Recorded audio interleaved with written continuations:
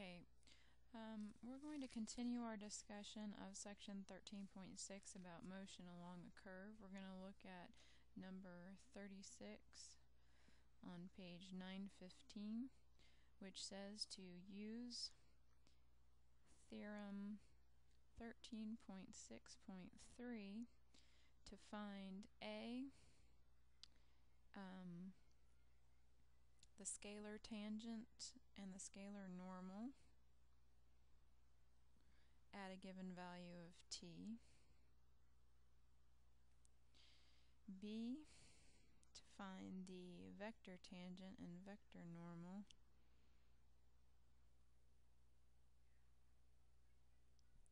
at that same given value of t. And part C, to find the curvature at t.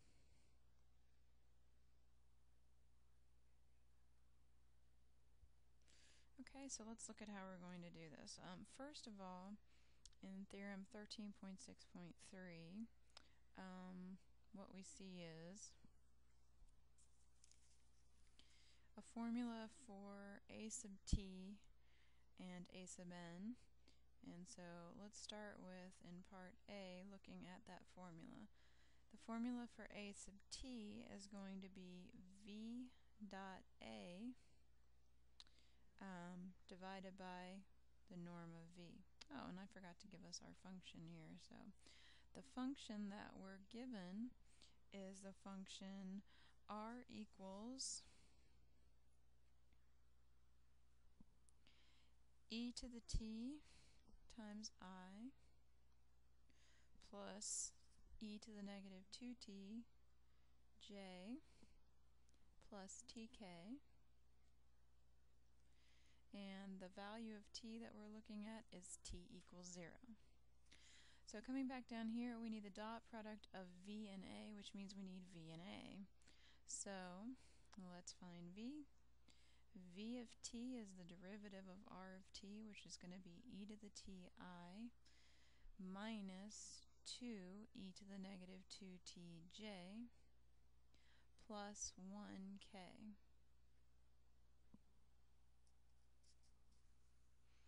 Now, the acceleration vector, a of t, is the derivative of the velocity vector, so that gives us e to the ti plus 4 e to the negative 2tj plus 0k.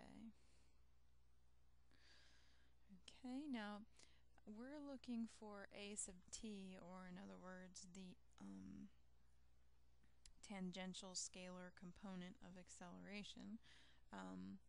Remember, by the way, that the vector acceleration a can be written as a sub t times the unit tangent vector plus a sub n, the tangential scalar the normal scalar component of acceleration times the unit normal. So that's what we're referring to when we say a sub t and a sub n. So in any case, we're concerned about this at t equals 0.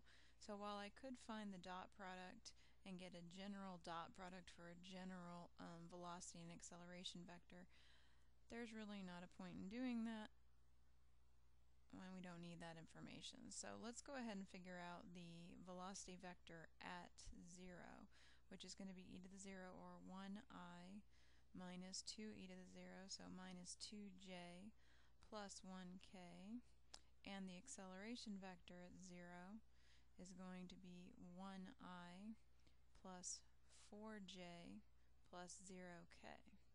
So the dot product of these two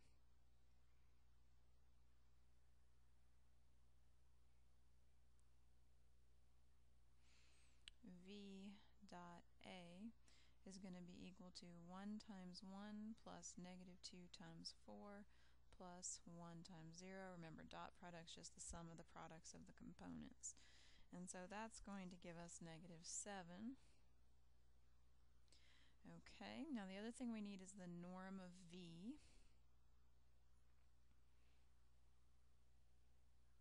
Okay, so moving up into this second column here, we're going to find the norm, but I'm going to find the norm of v at 0. Again, I can find a general formula for the norm of v, but I really don't need it. So the norm of v that I'm talking about is the norm of the vector 1, negative 2, 1. So that's going to give me the square root of 1 plus 4 plus 1, or the square root of 6. So the tangential scalar component of acceleration is equal to negative 7 over the square root of 6. Okay? Now we're going to find n of t, and again referring to theorem 13.6.3,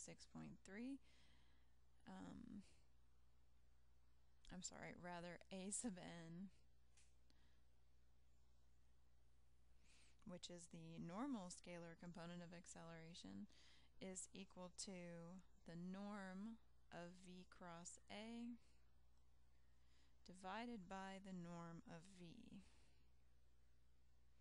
Now again, we are really only interested in this at t equals 0. So when I find this cross product, I don't have to find the general cross product of the two functions. I can just look at those particular vector values. So I'm looking for I, j, k, 1, negative 2, 1, the coefficients of v at 0, and 1, 4, 0. I'm looking for the determinant of this, and that'll be the cross product v cross a. Okay, well this is going to be, the coefficient of I is going to be 0 minus 4, so negative 4i. The coefficient of j, that's going to be 0 minus 1. We change the sign, so we have positive 1j. And then the coefficient of k, we're going to have 4 minus negative 2, so positive 6k. Alright, so the norm of v cross a is the norm of this vector, which is the square root of 16 plus 1 plus 36, which is the square root of 53.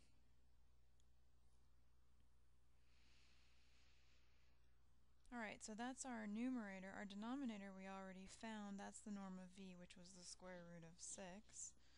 So a sub n at 0 is equal to the square root of 53 divided by the square root of 6. So that's part A, these two scalar, tangential, and normal components. Alright, now part B, they want the vector components. So we want at times t, again at 1. Now remember, t is the unit tangent, and the unit tangent at 0 is going to be v at 0 divided by the norm of v at 0. Okay, because the tangent vector is the derivative of the original function, but it's normalized, so it's a unit vector. So we know that v of 0 is the vector 1, negative 2, 1. We know that the norm of v at 0 is square root of 6. So we're going to get 1 over the square root of 6, negative 2 over the square root of 6, 1 over the square root of 6. But now that's t. We want the product of at and t. So that product is going to be multiplying negative 7 over the square root of 6. We're going to have negative 7 over 6i. We're going to have negative 14 over 6, or positive 14 over 6, or positive 7 over 3j. And then negative 7 over the square root of 6. Again, we're going to get negative 7/6 k.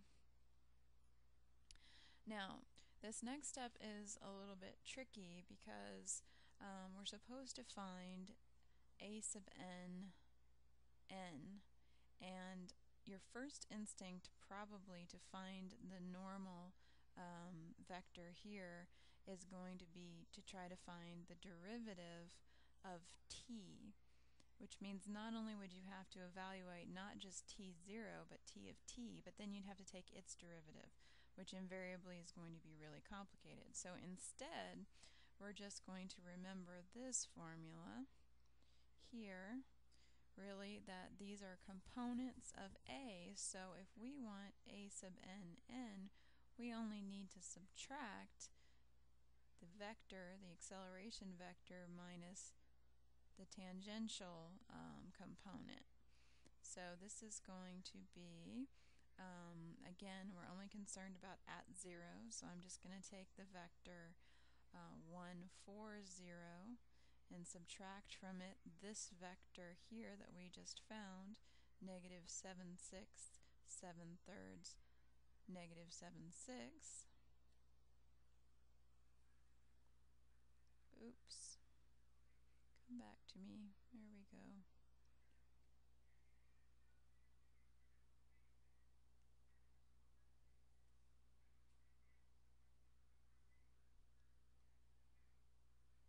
Okay, and so the result is going to be 13 sixths I plus 19 sixths J plus 7 sixths K. So that's our A sub n. So we're finished with part B.